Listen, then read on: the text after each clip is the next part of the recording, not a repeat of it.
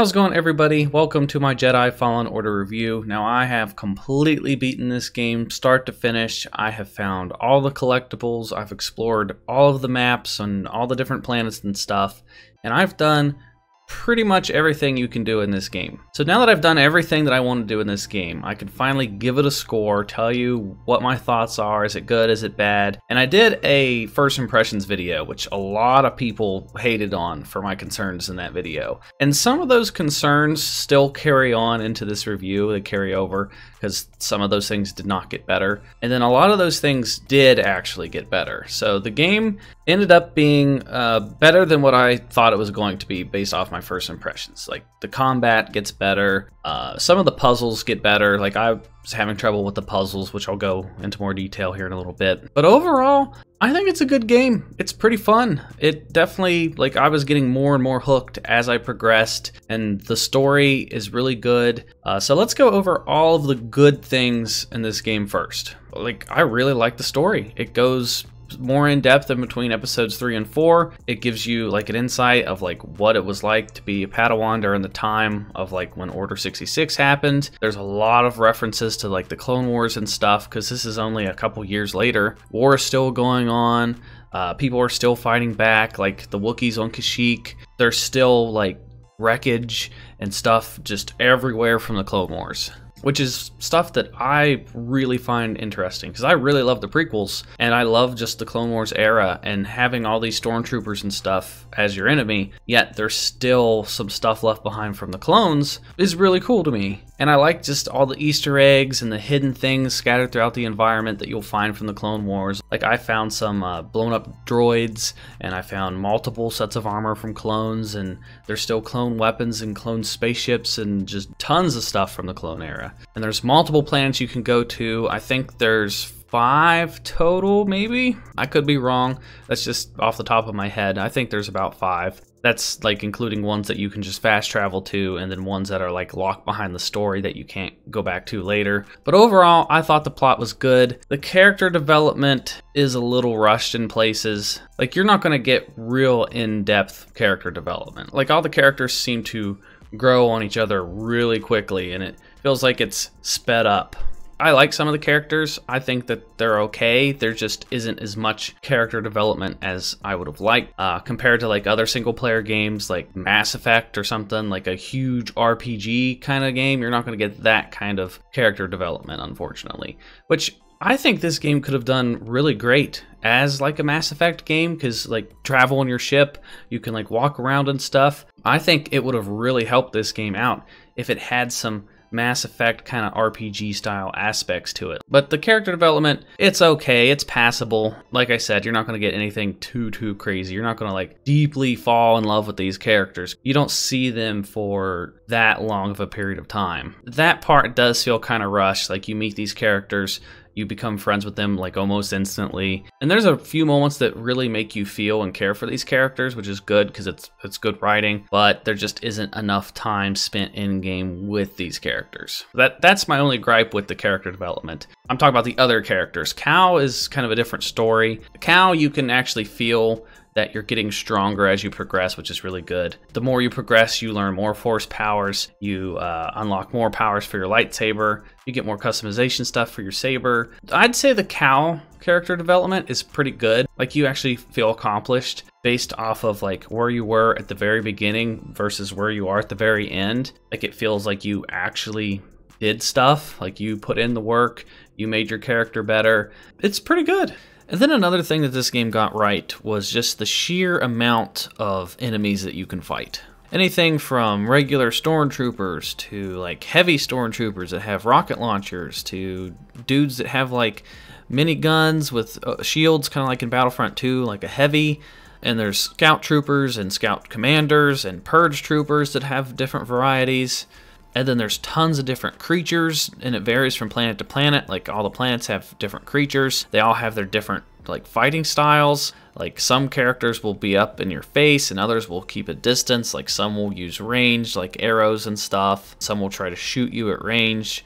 And then you have just people up in your face and people shooting you at the same time. So you kind of have to adapt your fighting style based off of all these different enemy types. And some creatures are big, some creatures are small. There's like all the boss fights that are different varieties and stuff. So this game just absolutely nailed how many characters there are that you can fight. And it does a good job of mixing it up. So you'll see a just wide variety as you're exploring of just different enemies that you can encounter. So if you are a hardcore Star Wars fan, you love Star Wars video games, highly recommend this game. It's really fun Star Wars experience. But one of my concerns in my first impressions was that the combat felt clunky and it just wasn't good when you fought multiple groups of enemies and stuff. And everybody was just hating on me for that. And it does get better. Like, a lot of my concerns were touched on in the game. For example, you unlock a double-sided lightsaber, which is for crowd control. That was one of my concerns. When you don't have any upgrades and you don't have any powers and you're just starting off, the combat can feel just clunky and overwhelming, and it's like the wrong kind of difficult, because you'll have 5 or 6 people at you at once, and for me, my camera wasn't locking on correctly, and I'd lock onto one character, but I'd have like 5 of them hitting me at once, and it just was overwhelming in a bad way. But once you get like different combo moves and different force powers, like the pull and the push and the saber throw ability, and you get the double-sided lightsaber to take out and hit multiple enemies at once, then the combat is just, it did a complete 180 for me. Like, I enjoyed the combat a lot towards the end, and the boss fights, the one-on-one boss fights, are my favorite parts because it's so rewarding. But the boss fights are pretty difficult. Like, some of them killed me like 8 or 9 times before I could finally figure out what to do, and you have to time your blocks. I could never really get the parrying done right. Like, I could block blaster bolts perfectly. I could not for the life of me get to parry anybody's attacks. Like, I tried numerous times. Like, right when you think that you're supposed to hit the block button to parry, it just doesn't work for me. And I've asked other people if they could get it to work, and it's just kind of clunky in general. If they had some sort of like indicator of when you should parry, I think that would make it easier. But like I said, I can parry blaster bolts. That part's easy to deflect them back at the opponent, but blocking and dodging is all great. There's a stamina system and the force system, and the force system goes along with the stamina system, so you can like block and then counter with a force push, or you can do like a huge combo move. The combat's pretty good. It really is. Like, there's quite a few like big bosses, but then scattered throughout the environment there's like these little mini bosses hidden around.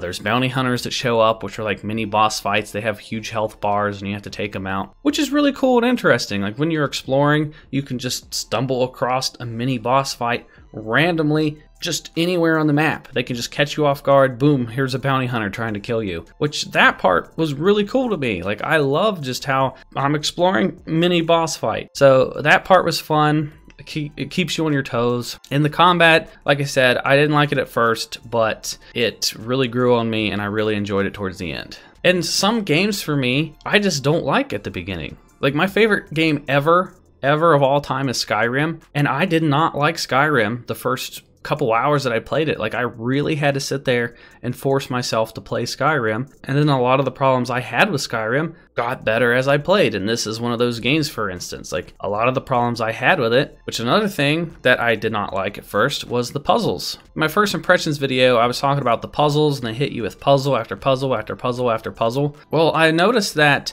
only in certain areas they like really hit you with puzzles. Like in some of the temples and stuff, there's more puzzles than on other planets, for example. Some planets, it didn't feel like there was hardly any puzzles at all. And I think the reason I was getting so frustrated with some of the puzzles I was encountering was because my game actually kept glitching. So I would be doing the puzzle the correct way, but the glitch was preventing me from completing the puzzle. So I was wandering around completely clueless as to what to do, because the map isn't really set up to hold your hand, which I like about the game. I like that it's difficult. It doesn't tell you where to go, doesn't give you indicators of where to go at all. You just have to look at your map and figure it out on your own, which that's fine with me. I like that. I like a challenge in a video game. But what was frustrating was I would be doing a puzzle, I would look at the map, it wouldn't tell me where to go, and just I had no idea what to do. So I probably spent 2 to 3 hours just on glitched puzzles and stuff. So once I got past the majority of the puzzles and the heartaches of the glitches and stuff, for example, one of the glitches I had, there was a puzzle where I had to take this little lantern of fire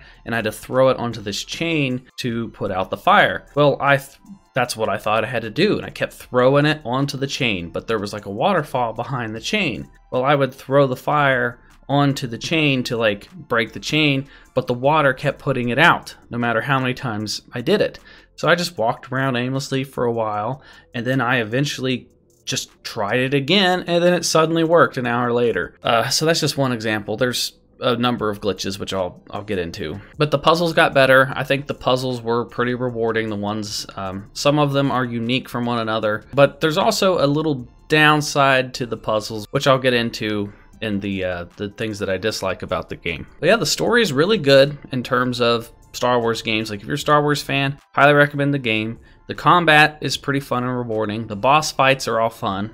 The exploration I think is really fun. The puzzles, for the most part, are pretty fun. And the ending, I'm not gonna say like any spoilers, but the ending had me like, it kind of caught me off guard. Like the ending of the story, I have a few questions regarding that, which I hope that they have more DLC in the future for this game. But the ending caught me a little off guard. I was a little surprised and like at the edge of my seat and impressed at the same time. Yeah, overall, it's a really good game. It's really fun and highly recommend it if you guys are just looking for a single player Star Wars experience. And then another thing I really enjoyed is the lightsaber customization.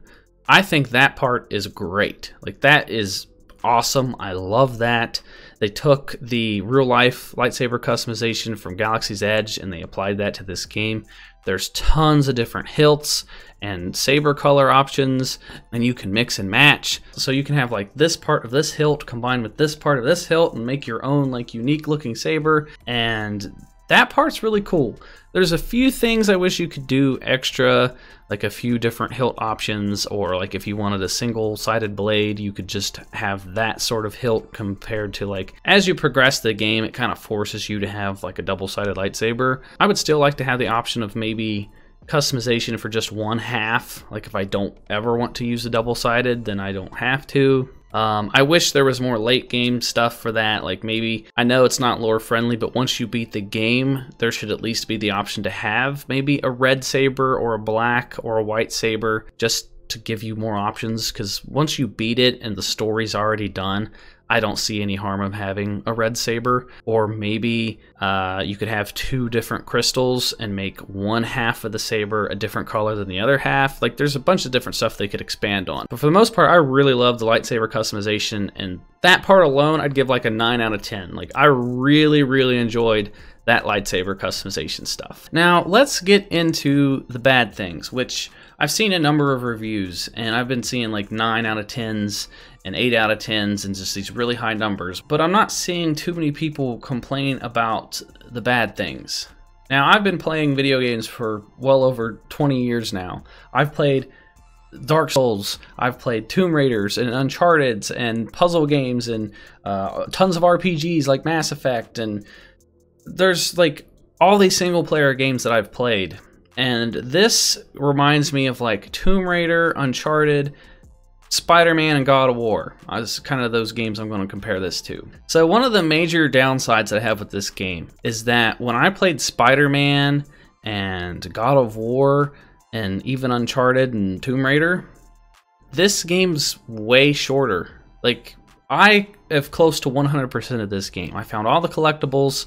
The only thing I haven't done is found the secrets. Like, there's like 2 remaining I have, but there's no purpose to finding the secrets for me, because when you find the secrets, it upgrades your like overall force powers and your max health. Well, there's no point in doing that because this has no end game. Like once you beat it, you can free roam and you can go back and you can find the collectibles, but that's it. You can't go back and like redo boss fights. You can't replay story missions. You just roam around, and that's all you can do. So, like, if you find all the collectibles, that leaves you with literally nothing but just wandering the map and killing enemies. And all the enemies are in the same exact spots, so you basically just are like, oh, I want to go fight a purge trooper. So I know on this map in this spot there's a purge trooper. I'll just go there and I'll fight that guy, and then he's dead, and then that's it. But yeah, this game just doesn't have any in-game stuff to it. And when you're free roaming, it kind of just feels dull and boring. The only thing it gives you left to do is to just restart the game and start over with none of your force powers or any of that stuff. Like, I would at least like the option to go back and do some of the boss fights with more health or more abilities. So they need to have some sort of in-game mode, because I would like to come back to this game and do this stuff. Because when you beat the game and you have all these extra abilities and all the different saber colors and stuff unlocked, they should have like a horde mode where you can just face different types of enemies on different waves. Like wave 1 could be stormtroopers, and then like wave 10 could be like a boss fight. And you could have some ATSTs or bounty hunters or whatever to give you something extra to do. Or look at games like Tomb Raider or Uncharted or Mass Effect. Those were all huge single player experiences. That was the focus of the game. Like, it was a single player game, but they also had multiplayer tacked on to give you something to do after you beat the game. I think this game would have done great with that. If this game would have had the single player story that it has right now with an extra multiplayer aspect tacked on, like 1v1s with saber combat, like take the saber combat from this game where you actually have to block and parry and time your dodges and stuff, and give me a 1v1 mode against other people online where you can customize your abilities, you can customize your lightsabers, like your hilt and your color and stuff, and then just have a ranked 1v1 sessions online. This game would be phenomenal, because you would have so much to do after you beat it. That's one of my biggest gripes with this game, is I like close to 100% completed the game before, at the same period in time, I wouldn't have even beaten Spider-Man or God of War yet. Not to mention, once you beat God of War and Spider-Man and God of War, you can still go back and explore the areas and still find Easter eggs and stuff. But it still has more to do than what this game does. And Spider-Man, once you beat Spider-Man, they had like free DLCs and stuff, free costumes, and the free roam at least had like side missions and stuff. There'd be like random events pop up, different crimes you could stop. There were still things to do in Spider-Man after you beat the game, and it just doesn't feel that way with this game. That's why I think it needed that extra like horde mode or that extra multiplayer tacked on, which I don't see, because I brought that up on Twitter and a lot of people were like, it's supposed to be single player only, it's supposed to be just single player experience, no multiplayer. That's exactly the same thing that happened with Uncharted and Tomb Raider and Mass Effect. Like, the main focus was single player. I'm just saying that multiplayer would have helped it in that regard. It would have given you more to do. So it's not a very long game. I still recommend it just for the experience, just playing a Star Wars game, but it's nothing like a long RPG. It's got nothing on other single player games. It's hard to compare single player games. Like, is it worth a $60 price tag to it? Because if you beat it in a day or 2 days and there's nothing to do afterwards, kind of hard to recommend it for $60. Because even though it's not an RPG, like when you compare it to a Mass Effect, a Skyrim, a Fallout, like those are single player games too, but those give you days or even weeks worth of content for the same $60. And then as for the performance issues, this game definitely has performance issues. I fell through the map at least 3 times. The frame rates constantly drop, at least on the regular Xbox and the regular PlayStation, like the just straight up original PS4 and original Xbox. Those have some performance issues. I've talked to people that have like all of them, a PC, Xbox One X, and the PS4 Pro. They still have some frame rate issues too in like the big areas where it's trying to load, but they don't have as many compact frame rate drops. So if you spent the extra money to get the PS4 Pro, for example, you're probably not going to have as many performance issues. But for me, on the regular Xbox, the frame rates would drop constantly during fights. They would have constant glitches throughout the game. Sometimes I would just be exploring and the map wouldn't load at all, so I'd see like floating stormtroopers off in the distance, and then I would fall through the map. I'd have puzzles that just wouldn't work, which is why I was frustrated at the beginning because of the puzzles. There would be glitches, so like the puzzles would glitch. Like I would be completing the puzzle and it wouldn't work. Some of the puzzles you have to take like a cord or like a power cable and plug it in. Well, on my game, it just wouldn't plug. He would just walk beside it and he wouldn't do the action of plugging it in, which made it impossible to progress. I had to like restart it. There's those kind of issues. And then another problem I have in combination to the glitches is the no fast travel. Like the no fast travel part gets really annoying, especially when like I was on Dothamir and I climbed clear to the top. Like there's this huge mountain you can climb. I got clear to the top and then I fell through the map all the way to the bottom, but then my character grabbed a hold of something and he landed at the wee bottom of the map. So I had to, once I landed, climb all the way back up the mountain a second time because you can't fast travel. So the glitch really screwed me over in that regard. So the glitches are frequent, but not like so frequent that I'm willing to like knock too many points off of the game for that.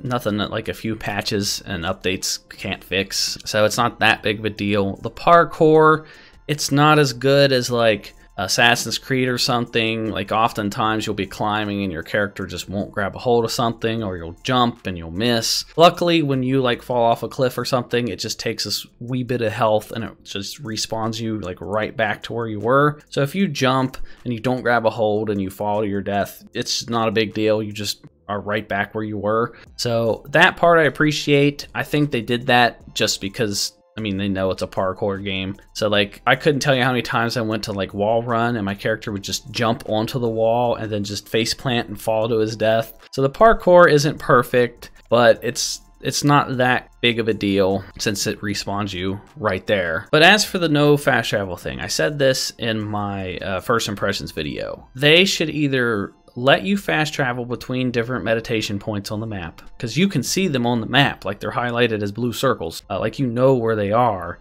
Well, they count as checkpoints. If they count as checkpoints when you die, why can't I just travel to them? Like that'd save so much time, especially like once you beat the game, or if you're just exploring because you want to find the collectibles. It is so annoying. Like the first time, second time, it's okay. You go out exploring and then you have to walk back to your ship. No big deal. But like the 8th or the 9th time, like let's say you go exploring, you come back and you realize, oh, I missed a chest in this area, but the area's all the way over here. Well, you have to travel through the map all the way over there, and then you have to go all the way back to your ship. Like it, on average, takes like 10 minutes just to get back to your ship. And that's if you killed all the enemies already. Like you could either skip the enemies, it's just the same enemies over and over. I honestly think the only reason that they don't have fast travel is to slow the game down. Because like I said, I almost 100% of the game. By this point, I wouldn't have even beat Spider-Man or God of War. And that's with all that traveling. If you honestly could fast travel back to your ship, I think that would have cut another 2 or 3 hours off my overall experience, because there's so much time just running through the map. If they added that fast travel option, I seriously think it would speed up the gameplay and people would beat this game really quickly. I think that is the only reason there is no fast travel. So I found all the collectibles on every single planet, and I'm willing to bet 80% of that was just me climbing, running, walking, and it just got really repetitive. And that is what I meant in my early impressions of the puzzles just get in your way to slow you down, or the traveling just gets in your way to slow you down. Like I saw a few of the same puzzles in like the same areas, like copy pasted like the same type of puzzle just in a different area of the map. It feels like that to me. They have so many of those in certain spots to try to slow down your gameplay. And that in tangent with the no fast traveling back to your ship, if you took away all the excess puzzles and all the running around, it would easily shed off 4 to 5 hours of gameplay. So if it's a 20-hour game, it's probably more like a 16-hour game. So that is one of my big gripes. I think if they just made it so you, maybe not traveling to the meditation points, but at least if I travel all the way through Kashyyyk and I get to the very edge of the map, let me fast travel back to my ship. That's all I'm asking. And then as for the graphics, this kind of goes into performance issues as well, a little bit. The graphics look really good in certain spots, and then in other parts it really struggles. Like I noticed on Kashyyyk, it's really struggling sometimes. Like the facial animations don't load in correctly. None of the Wookiees look good. Like every single Wookiee looks like Battlefront 2015 Chewbacca, and just the foliage and everything. Like my console was having a real hard time trying to load in all the different plants and all the different character models and everything at once. So like on other planets, it's not as bad, but Kashyyyk, it really I could tell it was having a hard time. And let's talk about the customization for a second, other than the lightsaber. The clothes for Cal are horrible. Like, it's just poncho colors, and you can choose the underneath sleeve of your poncho, and that's it. Like, no Jedi robes, no hoods, no goggles, no capes, no nothing cool. And you could argue, oh, the point of the game is to hide as a Jedi. Well, at a certain point, you're not really hiding the fact that you're a Jedi anymore. So once you beat the game, like, give me some Jedi robes, give me some cloaks, give me something to customize my character. So this game's customization is really, really bad. Not fun at all to customize. Like, I can have a pink poncho, I can have a tan poncho, I can have a black poncho. That part isn't good. I don't know, it's like they put all their focus into the lightsaber customization and they didn't even care or try to customize any of the characters. Now you can change the look of BD1. That part's okay because you at least see BD1 constantly. The BD1 colors are pretty good. You can make him look rustic or black or yellow or green or whatever color you want for him. Like, that part of the customization I'm fine with. But customizing your ship, that's also a waste.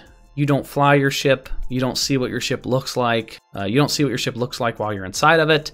You only see your ship when it's parked at the landing pad. And I don't think it was worth the time and effort it took them to, like, give you the options to change the color of your ship, and they advertised that in, like, the deluxe edition and stuff. To change the color of your ship just to see it at the landing pad, and you only hang out at the landing pad like a couple minutes, so you never see the ship.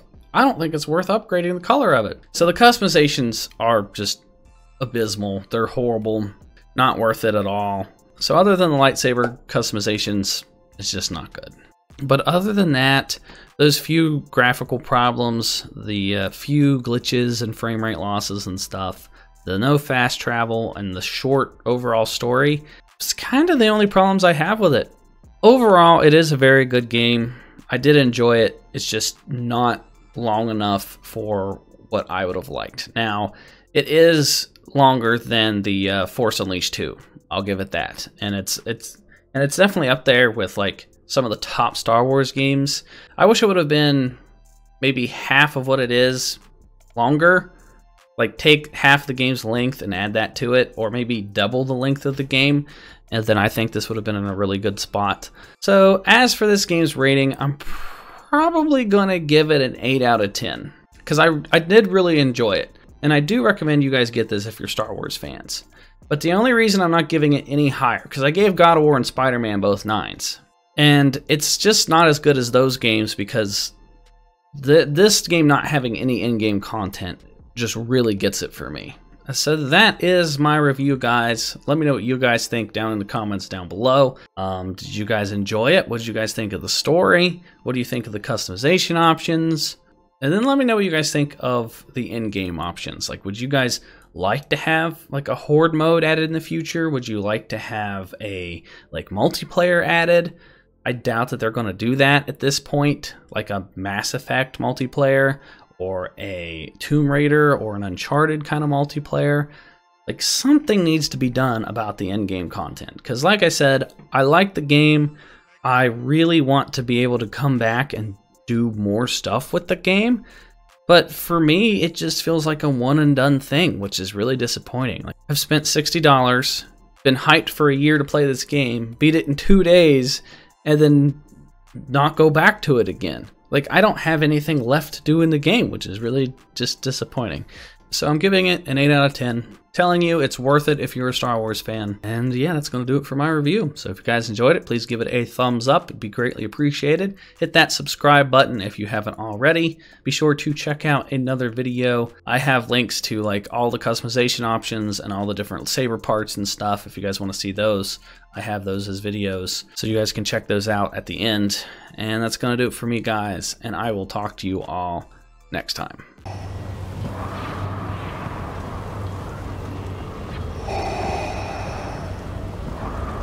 We would be honored if you would join us.